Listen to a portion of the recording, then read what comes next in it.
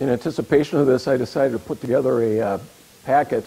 I don't know if they still sell Kool-Aid, but this is like Kool-Aid without the water. This is a pretty concentrated packet, much more than one could hope to go into any depth on in the course of an hour or so, but I thought that there might be some things in it that you could take away and ponder as they perhaps relate to your own life. I should confess as well that as a lawyer, business person, I can sometimes get a bit linear. I've run a private foundation for about 30 years that supports Christian ministry, and because of that, we on occasion have individuals that come to us and say, hey, we'd like to entrust some resources to you and allow you to give them away because of what you may know about the Twin Cities. And so that happened a couple of years ago with a buddy of mine, and I made the distributions and went back to report to him. And after I gave him my report, he said, well, Jay, he said that, typically is very concise and straightforward. Next time we get together, can we just have ice cream? And so I would love to have ice cream with anybody who after this has any inkling that there may be an area of interest. I don't know that we're going to have a lot of ice cream in the next hour, but I'm a work in progress, and I'm trying to have more ice cream with people after 35 years of keeping track of every 15 minutes of my time. So the story of the lawyer who went to heaven, and St. Peter greeted him at the pearly gates and said, I only have one question. How is it that according to your timesheets, you're 300 years old? So I'm happy to be here with Sally Bennett, the voice of the Holy Spirit in my life. We've been married 43 years. Next March, have 3 grown sons. There she is. 3 grown sons and 4 grandsons, and a 5th grandchild on the way that we found out just a couple weeks ago, so we're believing that there may be a Y chromosome on the way. Sally was one of 4 girls. She married me, got 3 sons, and now 4 grandsons, so the scales are a bit tipped. I wanted to talk today about 2 things. The subject of the talk may present kind of a pragmatic thought of direction. We're going to get to that. We're going to talk about some technical issues around giving and how you can think about saving taxes and support nonprofit organizations that you love and want to support instead of perhaps the U.S. Treasury. But we're also just going to talk about some of the spiritual and emotional realities that are around money, and I'm just going to kind of walk you through that book that you have in front of you, and we can go page by page quite quickly. But page 1, I want to just begin with this oft repeated at halftime reference to Ephesians 2:10. That you are God's workmanship, created in Christ Jesus for good works, which were ordained for you beforehand that you might walk in them. What a profound statement that each of you, Bill Bance, is God's creation. He's God's workmanship, created in Christ Jesus for good works, which were ordained for him beforehand. When God called Jeremiah, he said, before I formed you in the womb, I knew you and consecrated you. I have appointed you to be a prophet to the nations. And so we at halftime believe that you've been formed and consecrated and appointed with good works that are part of you. And there's just a question, is that your reality? Do you really know that in your heart, in your DNA, that you were created to be that? Because as that discovery happens, it has a profound effect on how you look at finances, how you look at resources, how you are able ultimately to devote those in service to the passion and the good works that the Lord places on your heart. Bob and Linda, 30 years ago, he had a passion to make a lot of money, but he had a passion to give it away as well. And boy, have they done that over the years. They were they became aware of the good works that God ordained for their life. And so I just want to emphasize how important we think that is to try to seek that Ephesians 2:10 calling. But many of us don't have it quite yet. We're in pursuit of it, we're seeking it, but there are things that we can do, I would suggest to you, in anticipation of that discovery that are wise and that actually can propel, as opposed to impede, our journey toward the DNA that God has put in this and the good works that he intends for us to participate in. And so I think the first question I want to just submit to you is, in effect, have you been recreated in Christ Jesus when it comes to finances and financial structure? C.S. Lewis said there are two conversions in the Christian faith, the conversion of the heart and the conversion of the pocketbook. There are many, many Christians who claim the Lord as their Savior and Lord, but leave their pocketbook behind. And so what we're here today to talk about is the discovery, in part, of the joy of giving, but a process and a reality, what we contend with on the way to get there. And so on page 3, I first referenced an image of an iceberg. And I reference it because each of us in our own heart has issues, and often very deep issues, that relate to many things in life, but certainly financial resources. Sally and I have a lake place in Wisconsin. We were there last weekend. And as is often the case, Sally follows me around the house reading to me. And I act disinterested, and then I go out and act on it in public and don't give her the credit for it. But last week she's reading to me out of Proverbs 20, verse 5, that says, the purposes of a person's heart are deep waters, but a person of understanding will draw them out. The purposes of a person's heart are deep waters. My experience is I certainly had money as deep waters in my life. Outwardly, clearly, above the surface of the iceberg, engaged in all kinds of things, but really transformed under the surface all the way to the bottom of that iceberg in terms of Jesus being down there and everything being subservient to him. It's a life process. So an iceberg is the image I begin with. And it's a classic problem. It goes back through the ages, 2,350 Bible verses approximately on the subject of finances, more than twice as many as any other subject.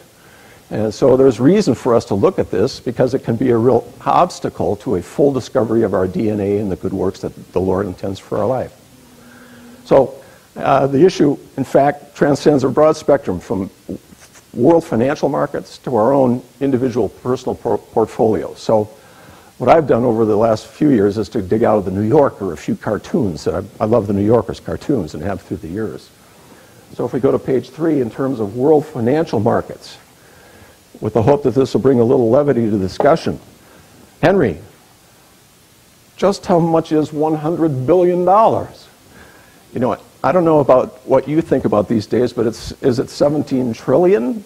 Is it 100 billion here, 100 billion there? And what effect does this have on us in our life as we think about it? My Lord, our nation's in incredible debt. It has an effect on us emotionally, psychologically, behaviorally. So the world financial markets in the context of money is out there pounding on us day by day.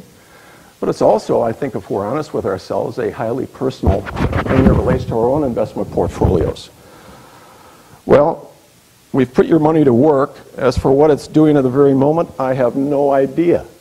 The idea that we look at our portfolios and we say, whoa, what's happening to that? Or what did he do? Or what did she do with that particular asset? I remember back in 2007, Sally approached me in the summer of 2007. She said, I have a sense of foreboding about the stock market. She said, I think we should get out of the stock market. And I said, hey, I'm the lawyer business guy. Thanks for your input. Next month she comes to me and says, I have a sense of foreboding about the stock market. And I say, remember our conversation last month? Well, along comes the fall of 2007, and for about 4 or 5 months, we open our monthly statements and we look at them, and she kind of looks at me and doesn't say much. And then March of 2008, we open our portfolio and we're at the low point in our investments at that point in time. And she says, we're okay. We've been together a long time. If I would have shot you the first time I thought about it, I'd be out of jail by now. She's had plenty of cause for that over the years. So I'd like to suggest to you that the world offers us two great lies, at least, as it relates to money. One is that money will make us happy, and another is that money will make us secure. And there are a couple of books that I've found over time that I think are particularly good. They're a little bit old by now, but they're still very good. Who Switched Off My Brain?, which is a very neat study of brain function and how we can encourage or really disappoint ourselves in terms of how we think, in terms of including issues around money. And then a book, Your Money and Your Brain, which is referenced here, and I just have single copies. Whoever wants them can take them when we're done here. But it's about the science of neuroeconomics. And this one, I mean, it sounds a little technical, but to me it was just really kind of a fun read as I got into this thing. But one of the subjects of will money make us happy?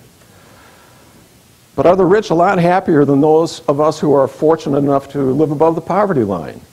The surprising answer is no. For years, psychologists have been presenting standardized questions to people all over the world. Taking all things together, how would you say things are these days? Are you happy, pretty happy, or not too happy? The answers are usually ranked from 1 to 7, from not at all happy to extremely happy. On the average, members of the Maasai ethnic group who herd livestock on the arid plains of Kenya and Tanzania score 5.7 on the scale. The Inuit, who live in frigid wilds of northern Greenland, 5.8. The Amish, 5.8. And the Forbes 400 famous rich list, 5.8. In other words, having a vast fortune in America with mansion and Mercedes, chef and trainer, yacht and private jet makes you only marginally happier than the typical Maasai sipping cow's blood mixed with milk in a hut made of dried dung. There's quite a spectrum, quite a deception in the world that money can make us happy. And so here's this golfer at the bottom of the page. Researchers say I'm not happier for being richer, but do you know how much researchers make? So we go on. Will money make us secure? Page 5. I admit my cup is full, but never runneth over. Feeling poorly? Thank heaven. I thought you said you were feeling poor. So, in the world, I submit, in my experience, is that there is a force at work. Jesus talked about it when he referenced for the first time in the Bible the word mammon, that we cannot worship God in mammon. Many Bibles reference money, God and money. I actually prefer the mammon reference. Again, it's the first time the word is used in the Bible. Some sources say it was an ancient Syrian god of avarice. But my experience in the world is that there is, in effect, there can be a laminate over our resources that's not of the Lord that prevents us from getting access to what the Lord really intends us to have. I've not taken an oath of poverty. I enjoy a generous life. Sally and I live very well. I have no problem with very substantial wealth. The issue is whether we're captive to it or whether or not we realize that the ability to create wealth is of the Lord, meant for his covenant purposes. And that's a journey. That's a breakthrough. That is a highly intimate individual journey. So Jesus references mammon, but then he says, where your treasure is, there your heart will be also. If we just are honest with ourselves and think, what do we really treasure? Well, I treasure Sally and my boys. Do I treasure my relationship with the Lord? Do I love Jesus more than I love everything else? Because if I treasure him, that's where my heart's going to be. I spent a lot of years with one foot on the dock and one in the boat in terms of how much do I accumulate, how much do I give to the Lord, and quite frankly, in my own life, what I did, I've run a private foundation supporting Christian ministry for about 30 years. In 2000, that became a Christian Community Foundation, which is now part of the National Christian Foundation. And I began speaking about that in 2001. And I'm referencing this because I'm aware of the fact that the voice is a little bit off today. I was hit in 2001, which is actually after a very busy season in my life. My best corporate client merged with its main competitor in 1999, and then we went public in the year 2000. I had pneumonia a couple times, working my tail off, very worn down. Got to 2001, January 2001, and I was speaking for the first time to a group of people about this community foundation that I created, and afterwards an individual came up to me and said, hey, what's going on with the voice? And that began a 6-year journey where I descended through a neurological disorder to a place where I had no voice for 6 years. Now, there weren't all that many people in the Twin Cities that were upset about one lawyer who couldn't talk. But I was the guy. July of 2004 was the bottom point. Sally and I went to The Passion, Mel Gibson's movie about Jesus. And in the opening scene in the garden, they quote Isaiah 55:3. And it's the famous passage that says, not only by his stripes are you healed, but it says that he was persecuted. He was, in effect, tortured for our peace. He went through, in that movie and in real life, a process of torture for my peace. When I walked out of that movie, having in my life been able to kind of power my way through most situations. I said to myself in July 2004, hey, if he went through that for me so that I could be peaceful, I'm going to claim it. I'm going to take his price for something I can't get to. And it was at that moment as I departed that I was actually kind of okay with the thought that I might not have a voice. But it was also a point in time where I lost my fear of man, a lot of my performance anxiety, and in many respects a sense of peace and place around the issue of money. I had been flying to Chicago monthly and then quarterly for Botox injections through the larynx in order to alleviate the muscle spasms that prevented my speech. Between 2004, July of 2004 and November of 2006, the trips decreased, and in November of 2006, my doc said, hey, Mr. Bennett, on rare occasions the voice settles. It's not really medically understood how it happens, but I don't know if I'm going to see you again. That was November of 2006. I haven't seen him since November of 2006.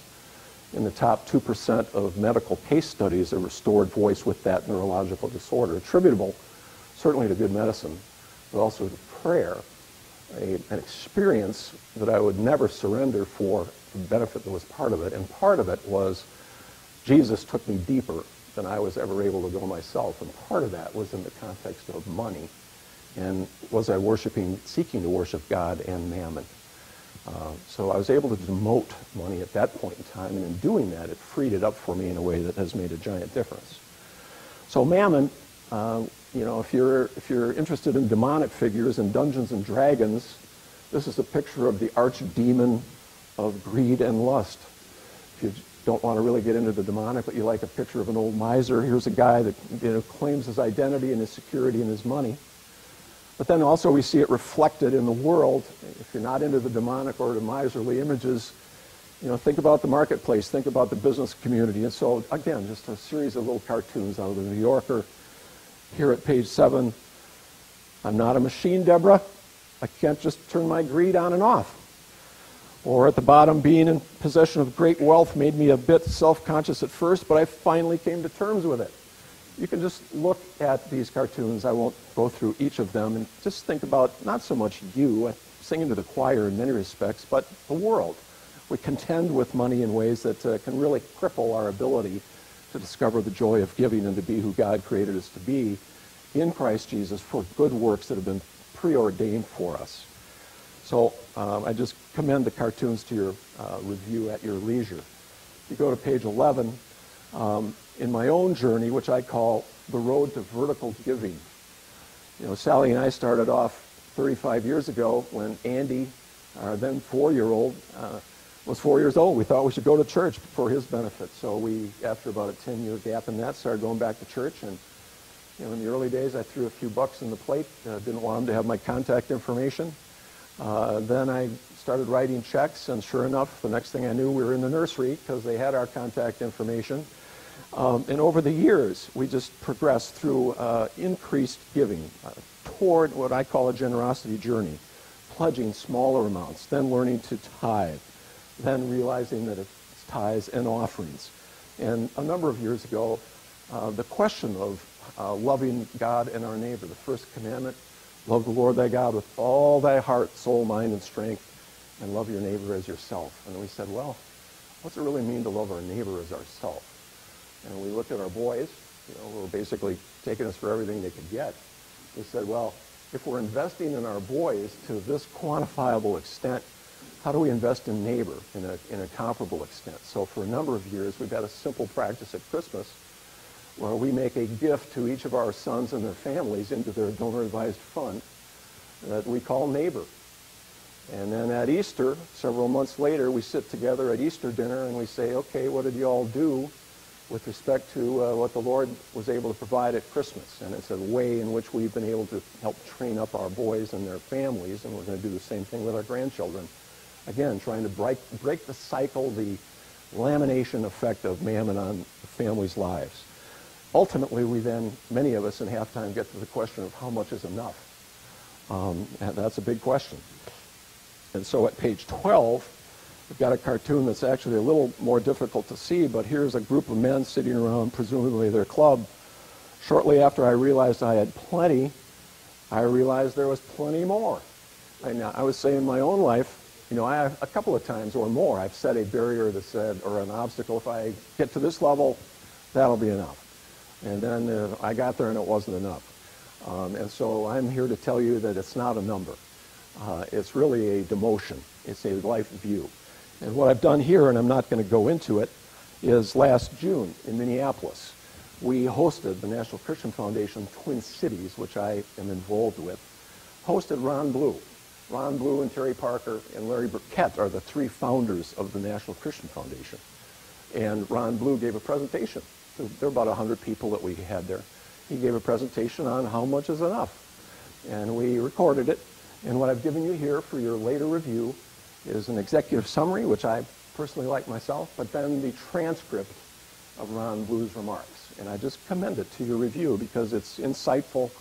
He's a fabulous guy, 10 years older than I, tremendous wisdom and insight, a prolific author, a real authority on these challenging questions. So you might just take a look at that executive summary and that transcript, which you'll be happy to hear constitutes about half the bulk of this Kool-Aid without water attachment that I've given you.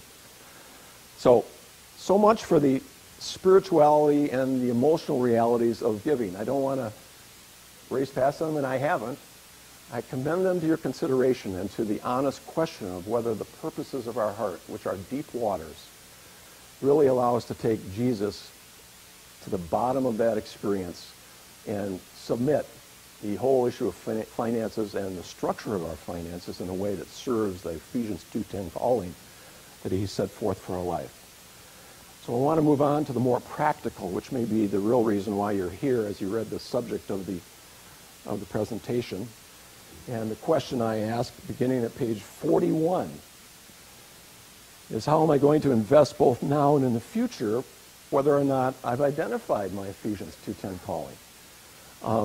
And I would like to submit to you, first of all, that you might think about anticipating that you're going to want some seed capital. You have a unique calling. Each of you is unique. God has giftedness in you that he planned and preordained for your life. My experience personally, I think is Bob's experience, and the experience of a lot of half-timers, is that as we discover our Ephesians 2:10 calling, it's a transcendent life experience. There's a connection of intimacy with the Lord where it just kind of takes over, and it's wonderful, and you feel more connected than you've ever felt. And in many respects, you're the only one that feels that way. You feel that way uniquely as it relates to your own gift, and you may find an area of service that you're very passionate about, and there may be many ministries in it that would be happy to get your resources. But many times, half-timers especially, are very creative marketplace-related people, and they've got ideas about how they could structure entities, or they could build joint ventures or partnerships. There's a creative entrepreneurial bent within many of us. And my experience with that is that in anticipation of that, it's not a bad idea to think about how are you going to begin to capitalize that in preparation for the revelation that the Lord's going to give it to you, and you may, just like a business, need some seed capital in the early days. And I think a lot of kingdom development is like corporate finance. You begin with a founder that puts his own stake in the ground and has money in the game. And then if the business grows, certain other people are attracted to it. So you can go through rounds of financing. A couple of buddies may invest, and then it grows, and potentially it goes public. You're at a place in time where you're ready to reveal it to the world. Halftime, in many respects, has followed that course through Bob and Linda's incredible generosity. They've had an active board engagement. We're now in a season of transition where we're moving to make halftime more known to other people and to create partnerships with other institutions. So there is a sequence, but when it comes on you, and the Lord's passion comes on you, and you want to jump out of your clothes because you're so pumped about it, one area of potential discouragement is that as you share your enthusiasm, not everybody in the room is going to be dancing with you. Okay, so the notion of how do I creatively think about some seed capital is something that I would recommend you think about. Next, you don't have to spend a whole ton of time around this, but the winds of change exist in legislation and in government. What's going to happen to the charitable deduction? Isaiah 33:22 is a verse that says, the Lord is our lawgiver, the Lord is our king, and the Lord is our judge. Lawgiver, king, and judge. Isaiah 33:22 is a verse that our founding fathers relied on significantly in founding our legislative, executive, and judicial branches of government. These days, it's not exactly a combination of church and state. The direction's going the other way, and so there is in all aspects of government a thirst for revenue. It's not just the executive branch or the legislative branch. Both sides of the aisle have proposals that are emerging that relate to how much can one deduct for what one gives. And this administration for several years has had a focus on the reality that the current charitable deduction is 50% of adjusted gross income in a combination of cash and appreciated property. This administration is talking about a limit of 29% of adjusted gross income on all itemized deductions, not just charitable contributions. A lot of people have mortgages. If they deduct their interest expense, that's going to cut into their ability to deduct their charitable contributions. So what that points to, and there's no immediate threat of this. In fact, at the end of 2012, there was kind of a relief because the charitable deduction was not impacted. The NCF monitors this on an ongoing basis. But what it really points to is 90+% of Christian giving is cash. What are some other ways that we can give? And what are some other ways that we can think about supporting ministry? Ministries are supported by charitable contributions, endowment income, or fee income. So as you think about your favorite ministries, with presumably halftime at the very top, there are three things that we can do to support halftime: charitable contributions, encouragement around the idea of fee income, and endowment income. Those are three. Think of those in the context of your own favorite ministries. Few ministries see this coming. We can be of help to ministries that we love by helping them anticipate the probable change in legislative policy making around that issue. So it's all aspects of government.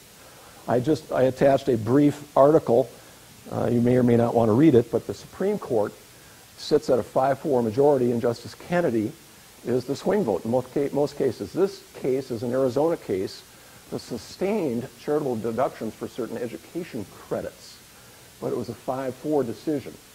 The minority wrote a very wonderful, well, I didn't view it so wonderful, but it was a very reasoned opinion that the subsidy of education in a Christian school was an unconstitutional interference, an unconstitutional support of religious activities.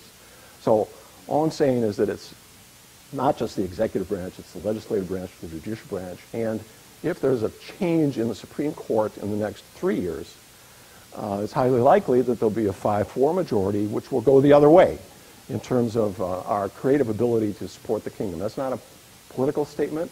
That's just a reality that we're hanging in the balance.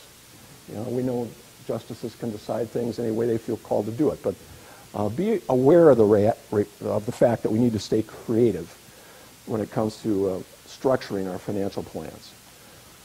So beyond that issue, the next one I want to reference is establishing your own storehouse for Christian giving.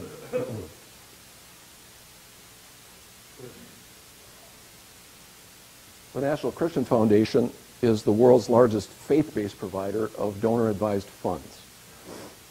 Donor-advised funds are one very fast-growing mechanism for charitable giving. We at the National Christian Foundation think that donor-advised funds are like smartphones. Within a few years, everybody who gives away more than maybe 10 grand a year is going to have a donor-advised fund because they're just so simple. Donor-advised funds are tax-exempt, almost like checking/savings account under the umbrella of a public charity. So the National Christian Foundation is a public charity. We have 12,000 funds on behalf of individuals, couples, nonprofit organizations, corporations. And the way it works is you make a contribution into your donor-advised fund. You get a fair market value tax deduction. So Sally and I have the J. and Sarah Bennett Family Fund. We do our charitable contributions into the J. and Sarah Bennett Family Fund. We get a fair market value tax deduction from the National Christian Foundation.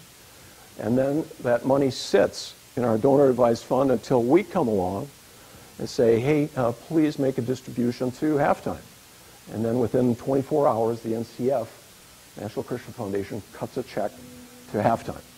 One of the beauties of a donor-advised fund, and certainly in many respects a private foundation as well, one of the beauties of it is that it allows you to give vertically to the Lord. It's not a question of, in many respects, horizontally to a nonprofit organization.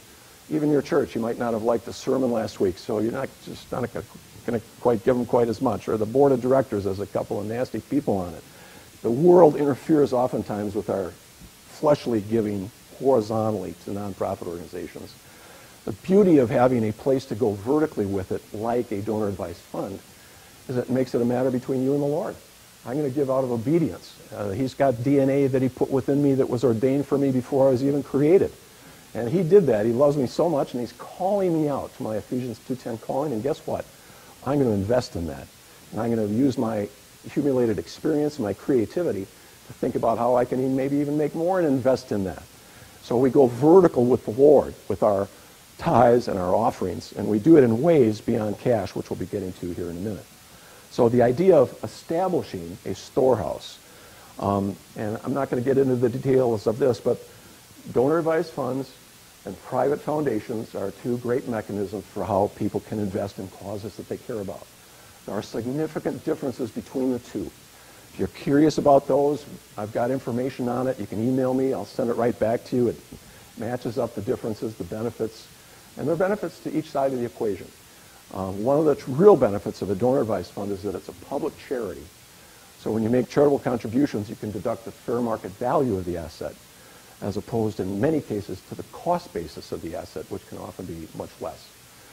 I'm not going to share any details on the Bufords, but I'm going to use their example that Linda and Bob shared yesterday with respect to a piece of art. Again, we won't talk numbers, but Linda mentioned yesterday in a breakout session that she had a little pot of honey, that's what I call it, out of which she can support nonprofit organizations. And the way that was funded, it was very briefly referenced yesterday, was with the Community Foundation of Texas, which offers donor-advised funds. Now, what they did is they bought one or more pieces of art years ago, sat on the wall in a second bedroom in their home. And through the years, they enjoyed looking at it, but at some point in time, they decided, hey, let's take a look at what's this worth. So they decided to take a look at what's it worth. They perhaps made contact with Sotheby's. It was an organization that could tell them the value of that artwork. It had appreciated 1,000+%. So what they did is they contributed the artwork to a public charity, into a donor-advised fund. That public charity retained Sotheby's to sell the art, and the proceeds from the sale went into the donor-advised fund and created a pot of honey for Linda and Bob to give away over time. Thank you for that clarification. Duly noted. Duly noted. Yeah, there is a difference. But what a fantastic mechanism. Something goes up, it goes up 1,000% in value, never pay any tax on the gain. You give it to the kingdom by giving away something other than cash. And I want to move into that description next. Okay, so the idea is create a storehouse. You know, Joseph was in prison. He came out. He read Pharaoh's dreams. You know, and Pharaoh was impressed. He says, guess what? We're going to have 7 years of plenty, followed by 7 years of famine. And Joseph says, hey, let's build some storehouses. Well, in the marketplace and in the lives of half-timers, there can be seasons of plenty. There can be liquidity events. There can be inheritances. There can be sales of businesses. There can be sales of business interests. There can be real estate opportunities. There can be all kinds of things. And you don't immediately think about, gee, I'm going to gift this property to XYZ 501c3. If it's worth, you know, 500 grand, you just think, I'm just not going to do that to my church or thing. But what if you have your own mechanism, a storehouse, the J. and Sarah Bennett Family Fund, where you can say, Lord, thank you for the appreciation and value of that. I give you thanks for that, and I'm going to give that asset to you. So you contribute it into your donor-advised fund, and then at the appropriate time, it's sold, becomes liquid, and it fuels your ability to support passions that you have for the kingdom. No capital gain, which can take a big chunk out of the proceeds of a sale, okay? So the idea of having a storehouse, a distribution center for kingdom wealth, I think is an important concept. Once again, if anybody wants to chat about this or email me, I don't presume you do, but if you want to talk about it, I'd love to have ice cream with you and talk about it at some point in time. Okay, so I'm at page 48. I just broke this out. This is just an SBA, personal financial statement. You know, I suspect if we had all of us raise our hands, one or more of us in our lifetime has completed a personal financial statement to submit to a bank in support of some kind of a credit application. But what I want to just reference here, and these are just arbitrary numbers. Don't get fixated on how much money this couple makes or what their net worth might be or anything else. They certainly have accumulated some nice value, and it may seem like a lot of value to some and not so much to others. I hope that you'll actually think about your own situation in the context how it might plug into a personal financial statement. But let's just go down this in the upper left-hand corner and just look at what some of these assets are, realizing that, as is stated at the bottom of the page, 90% of gifts, charitable gifts, come from net take-home cash. That's after-tax money and it's cash. And yet 90+% of what many of us own isn't in liquid form. It's not cash. It might be artwork. 70% of Christians don't have an updated estate plan, and 90% of them don't have an updated estate plan that leaves anything to the Lord's work. You know, Bob says when we get to heaven, he thinks there are two questions. What did he do with my son, and what did he do with my stuff? You know, I want to be able to answer that question at the pearly gates. Sally and I have an estate plan. It's a very simple estate plan. If I go first, Sally's provided for.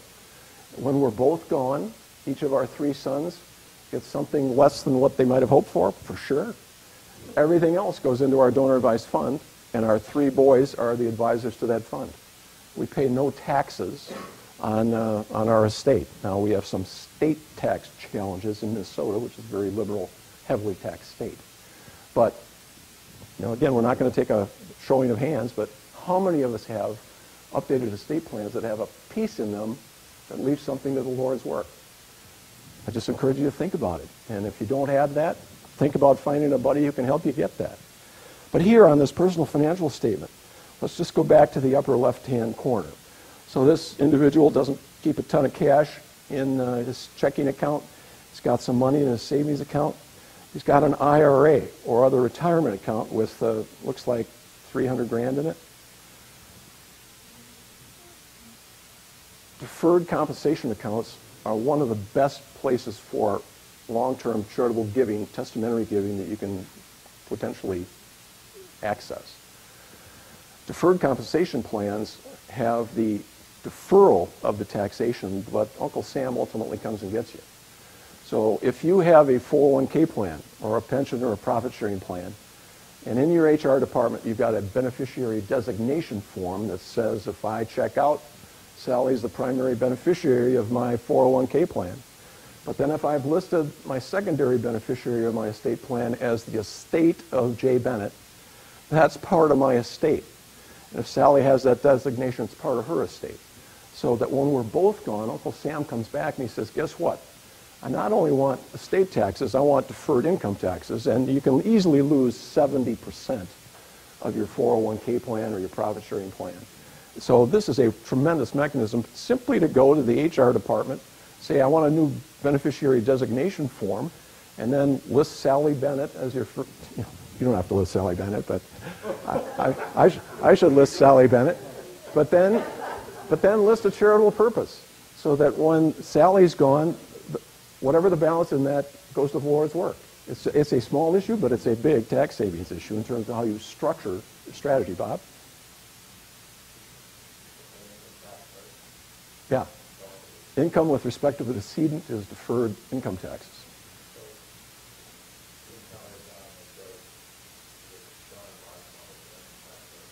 No. It skips that, right. So yeah, it's worth looking at. It gets me into this gets us into the weeds a little bit. I'd be happy to chat about that. I just want to go down what most of us just don't realize in terms of assets that we may have ownership of that we aren't thinking about giving to Halftime or any other nonprofit organization that we love. So deferred compensation accounts, okay? Accounts and notes receivable, life insurance. Many of us have carried life insurance during years where we felt we needed to do that as responsible mothers or fathers, in the event something happened to us, we need to be able to fund the ongoing lifestyle of our families. Many of those policies have cash values in them. You can contribute a life insurance policy into a donor-advised fund, and you can get a tax deduction for the cash value of the life insurance policy. And then the policy can either be liquidated inside the donor-advised fund and the cash go to your designated ministry or remain in your fund, or you can make tax-deductible contributions every year into your donor-advised fund to pay the premium on that life insurance policy, so that when the death benefit's payable, it goes to a ministry of your choice. So how many of us thought about giving a life insurance policy to support the kingdom? It's an opportunity that we have that's right in front of us. Okay, stocks and bonds, real estate, I'm going to come back to those things. The other thing I wanted to mention, I've already mentioned, and that was personal property. The Buford's example of giving appreciated art is a classic example of how they watched something appreciate in value as they enjoyed it, and then gave it away, got a significant tax benefit for doing that, and funded a little pot of honey for Linda, and only for Linda. So, again, I'm blowing through a lot of information here, but think about a personal financial statement. Make a list confidentially of what you've accumulated, and think creatively about how it can be used to satisfy the Lord's need for it in the kingdom. Okay, just a couple other things I wanted to talk about. One is publicly traded stock. It's a stunning reality that, again, 90+% of giving, and certainly Christian giving, is cash. People write checks. The next easiest thing to think about giving is publicly traded stock. And so when Sally and I want to make a gift into the Jay and Sarah Bennett Family Fund, what we do is we call up our investment manager. We say, hey, Andy, take a look at our portfolio. If there's anything in it that's appreciated, we'd like to make a $20,000 gift into our donor-advised fund because we have a ministry that we want to support. So our investment manager, Andy, looks at our portfolio and he sees that we bought Ford Motor Company stock at $5 a share, and now it's $10 a share. So if we want to transfer 2,000 shares of Ford Motor Company stock into our donor advised fund, Andy does it. He wire transfer. He doesn't sell the stock. He wire transfers the stock from our investment account to, in our case, the National Christian Foundation. The National Christian Foundation receives 2,000 shares of Ford Motor Company stock, and it sells it, and the cash from the proceeds goes into our donor advised fund. We never pay capital gain on the increase between $5 and $10, and we get a $20,000 tax deduction. I know I'm getting into the weeds here a little bit. Sometimes it helps to draw pictures of these things. We could potentially draw them. If we have ice cream, I'd be happy to draw the pictures. But the idea is just think about giving publicly traded stock instead of cash. There's a huge benefit in that. You save capital gain. And then if you're going to write a $20,000 check, just write the $20,000 check back to Andy. Give it back to your investment manager, and he can buy 2,000 shares of Ford Motor Company stock at $10 to put the same number of shares right back in your investment account, but now you've got a $10 cost basis, not $5. So write the check to your investment manager and have him or her transfer the shares to a donor advised fund or other tax-exempt entity, okay? This is a very important issue, and it relates to donor-advised funds, and that's one of the key distinctions between a private foundation and a donor-advised fund. A donor-advised fund is called a donor-advised fund, not a donor-directed fund, because once Sally and I make a gift of stock or other assets into our donor-advised fund, we get a tax deduction from the National Christian Foundation, but we give up ownership of that asset. The NCF is now the owner of that asset. And it goes about liquidating it, and now we've got the cash sitting over there in our donor advised fund, which is owned by the National Christian Foundation. Then we come along and we advise, we don't direct the NCF to make a distribution to halftime. The NCF supported 23,000 different nonprofits last year, but the NCF is, or any donor advised fund provider, is obligated, and the IRS audits this, to make an independent confirmation that the distribution is appropriate. So there is the risk with a donor-advised fund that the nonprofit organization that has it might say, we're not going to make a distribution to that. I've had that happen twice in my experience, and in both cases I just facilitated the gift a different way. But that's one reality with donor advised funds. With a private foundation, got a little bit more control around that because it's you and your spouse and your 3 kids who are the board of directors, or it's a slightly expanded board, but there's more control, less tax benefit. So why not issue a foundation? Why would you Foundations have to be created. They're corporate entities that have to be set up. You have to file a 1023 federal application. Right now the IRS is reviewing applications that were filed in May of 2012. There are annual compliance issues, filing of a 990, public notice of where you made your gifts, tax returns, other expenses that are associated with it. Depends upon the size of it. A lot of people that have foundations that are $2 million bucks or less are flipping into donor advised funds. Costs nothing to set up a donor advised fund. There's no tax return. There's no cost to make distributions. It can be anonymous. I have a guy who was a conservative guy in the Twin Cities who supported opposition to a gay rights marriage. He did it through his private foundation, and his corporation got picketed the next day because it was information that was traceable.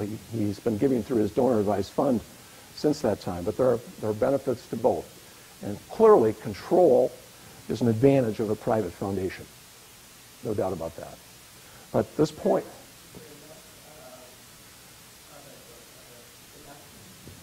yeah, with respect to a private foundation, you can deduct up to 30% of your annual adjusted gross income in the form of 20% of that can be appreciated property like stock, and the next 10% has to be cash, 30%. Donor advised funds are 50%. 30% appreciated property, 20% cash. And to the extent you can't use the tax deduction in the year you make the gift, in both cases, you can roll it forward for 5 years. So if you have a large sum and you want to give away a chunk of it, you can use that deduction over a period of 6 tax returns in effect. Okay?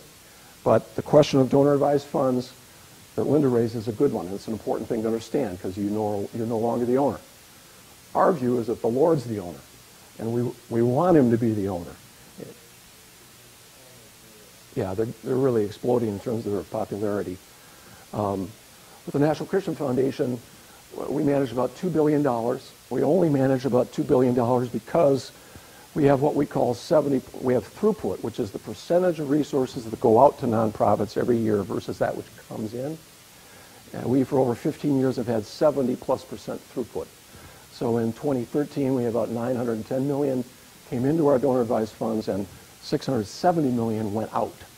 You don't build a corpus of investment as quickly when you're distributing 70%, as opposed to many community foundations that give out 3 to 5% and have big endowments on which they sponsor their own programs. So, but it's a very good point. With an NCF, if you have $300,000 or more in your donor advised fund, you can have your own money manager, money professional manage those resources. So he or she can manage both your personal and your charitable wealth. Okay, I'm sure time must be getting short. I've got a couple of other comments. One is with respect to the gifting of stock. That's not publicly traded stock. We at the National Christian Foundation call gifts liquid gifts or non-liquid gifts. Liquid gifts are cash and publicly traded stock. There's a market for both, easy to give. But then we also spend a lot of time doing what we call non-liquid gifts. And these are gifts of corporate interests of closely held, privately owned C corporations or S corporations or limited liability companies or real estate or other kinds of assets. And so we do transactions regularly. One example of which, no names referenced, no values referenced, is an individual who many years ago bought an interest in a software company. And he bought it for X amount of money. And over a period of years, that value escalated very substantially. And he became aware of the fact and had been encouraging the company to seek a liquidity event. And he had determined in his own heart that he was going to give half of this value to his Ephesians 2:10 calling, what he felt passionate about. So prior to the time that the deal closed, this individual transferred half of his stock in this entity to the National Christian Foundation. So that at closing, the buyer came along and bought that stock from the National Christian Foundation and bought the rest of his stock from him. Now, with respect to what he sold personally, he owed capital gain on the years of appreciation, what he kept for himself. But with respect to what he gifted before closing to the National Christian Foundation, he avoided many years of capital gain. And he got a fair market value tax deduction for that gift, which substantially offset the tax liability on what he kept for himself. It was a win-win deal. Saved a pile of taxes, capitalized his giving fund in a way to support his Ephesians 2:10 calling, and helped structure his kingdom financial plan in a way that was able to allocate resources to the ministry that was on his heart instead of the U.S. Treasury. Now, the issue there is that this can be what the IRS calls a prearranged sale. You can't make the gift the day before closing because the IRS comes along and says, hey, all the I's were dotted, all the T's were crossed, the documents were signed, we'll let you take the tax deduction, but we're going to impute that income to you anyway. So you have to make that gift probably 30 days, sometimes less than that, prior to closing so that you can argue that the deal still could have fallen apart. There's still some loose ends in it, so I don't have to recognize that income, and the NCF doesn't recognize income as a public charity. And so the idea that we call it is don't sell, then give. If you sell and take all the proceeds, then all the proceeds are taxable. Give, then sell. Determine what piece of the business you want to give to the Lord. Give it, and then allow that to be bought out at the time of closing in a way that avoids gain. So Sally and I did that in 2005 and 2007 when we sold business interests that we'd had for 25 years. In advance of closing in each of these two liquidity opportunities, we said prayerfully, okay, Lord, we're going to give you X percent of the deal. And that has been in our donor advice fund. It's invested, and we give it away on an ongoing basis. So the idea of giving appreciated, closely held assets is just something else I would submit for your consideration, and other kinds of assets, real estate, whether it's a hydroelectric plant in upstate New York or a camp on Lake Foley in northern Minnesota or a soybean crop in western Minnesota. There are assets that if we list them on our personal financial statement, the Lord has entrusted to us that we can creatively structure in ways that bless the purposes that He's put on our heart. So in conclusion, I do think that there are things that we can do to structure a financial plan for our kingdom purpose even before it's revealed to us. If we think creatively about what we have on hand and we look forward to potential liquidity events or opportunities to see assets that we could convert into cash and give to the kingdom, we can anticipate doing those things. And a real good way of thinking about it is to look at your personal financial statement and think about giving assets other than cash.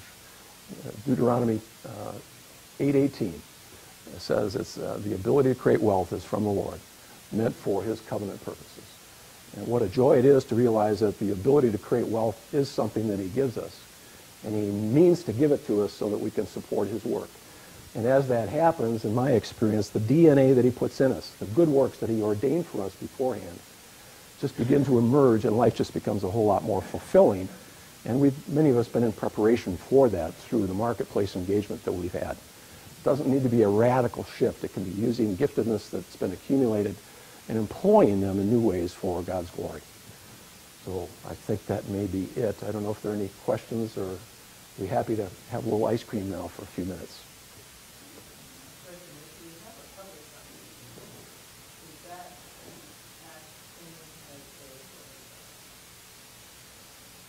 A public foundation. Yes, it would.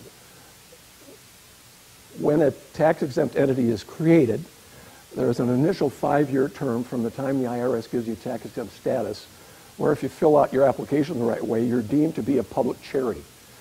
There's something called a public support test, which is actually an equation that's got a numerator in it and a denominator in it. And at the end of that first 5-year period, if you can show that the percentage of what has come in to your entity can go in the numerator, with everything that comes in going in the denominator, if you can get enough in the numerator, then you can be an ongoing public charity, which has benefits to it. If you're the sole source of support for that entity that was set up at the end of 5 years, the IRS comes along and says, hey, you didn't satisfy the public support test, you're now a private foundation. So there is that window of 5 years of opportunity where you can do that. And at the moment, resources that come into that entity through a donor-advised fund go into the numerator. So even if, at the moment, even if you're the sole source of support, if you don't write checks directly to that more private entity, but use a donor-advised fund to process resources into that, you may sustain your public support test. Now that is a loophole that, you know, if we get through tax reform, who knows what's going to happen to that.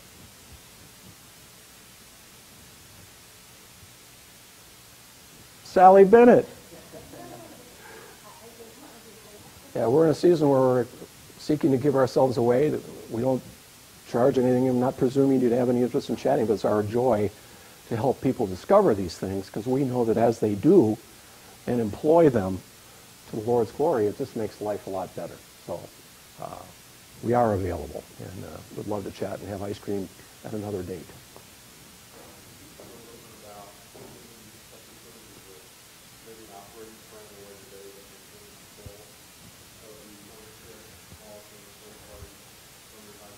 Yeah, that's a great question. A lot of good folks set up corporate entities. You know, there are tax restrictions on how much of your net profits you can give to charity. We know quite a few people that have set up S corporations or LLCs, and they have member control agreements where going into the deal they specify with their partner, hey, look, you know, we view this as a kingdom business, and so we're going to structure a piece of our even revenue on some occasions, many times profitability, to be able to allocate to the kingdom. Sometimes the founder and his or her partner are the ones that control that, and it's a deal between the two of them, depending upon ownership of the entity. Some companies bring their people into that. Some companies create committees of people and rotate people to evaluate things that they might support. Typically, when you expand that kind of a committee, you narrow down the spectrum of permissible subjects. You don't allow gifts on the extreme liberal or conservative end of giving, because that creates issues of difference among the ranks. But yes, I mean, corporate entities can set up charitable giving conduits in ways that are very creative, and in many cases it's a very, very positive thing for the morale of the people.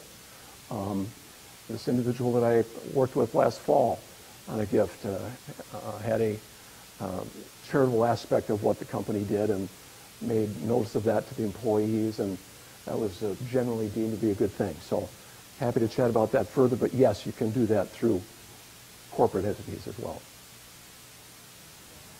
Yeah, Sally and I set up the Andrew Bennett, Thomas Bennett, and Robert Bennett donor advised funds years ago. And we've used it as a training mechanism around giving and serving. And so those are the donor advised funds into which we make contributions at Christmas. Now their lives are part of it. We intend to do the same thing for our grandchildren, to nurture that, and then not just give the money, but track the experience and help expose them to things that are of meaning to them. So yeah, it's a training mechanism that is a good thing. Train up a child in the way he or she should go, and when he or she is a bit older, they may not depart from it. Yeah, the question is, how do you provide support to individuals? Generally and technically, gifts out of a donor advised fund have to go to a 501c3 tax-exempt entity. There are appropriate mechanisms to give to benevolent funds, and in the case of hardship, which is defined in the Internal Revenue Code and the regs, to make gifts to individuals. However, that's an audit trigger, and so it's more complicated to do that. But there are entities through which you can make distributions out of a donor advised fund that do provide benevolence funds, and oftentimes a church or another organization that surrounds that challenged family or whatever can be a conduit for that gift. But that's a very good question. Yeah, we facilitate that, but that's not the business tree we're in. We call it ministry business, but yes. Well, one of the reasons that I've been thinking about this is after your legislative neutral trend line. Down the road, there's a very real likelihood that the mindset you all had about charitable giving and the tax implications, that that's going to be minimized.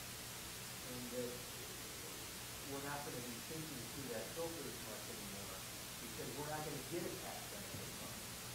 I mean, the money I gave at the end of last year, I got 0 tax benefits for because of everything I'd already given. Right? So my wife challenged me to say, well, let's just hand this out to people in need because we're not going to get any tax benefits for this. But down the road, as very likely tax benefits to be made. Absolutely. So we're going to have to figure out how, as Christians, we're just giving people who need regardless of tax benefits. And we need champions to show us how that's done. Render unto Caesar what is Caesar's and render unto the Lord what is the Lord. But don't let Caesar tell you what you can give. If the Lord motivates you to give to somebody and you don't get a deduction, well, hooray for that. The individual that I referenced earlier that sold a substantial business last fall will not be able to claim a full deduction for the large amount that he gave, but he's got a passion for the Lord and for the purposes that, he's got a life that is very much alive.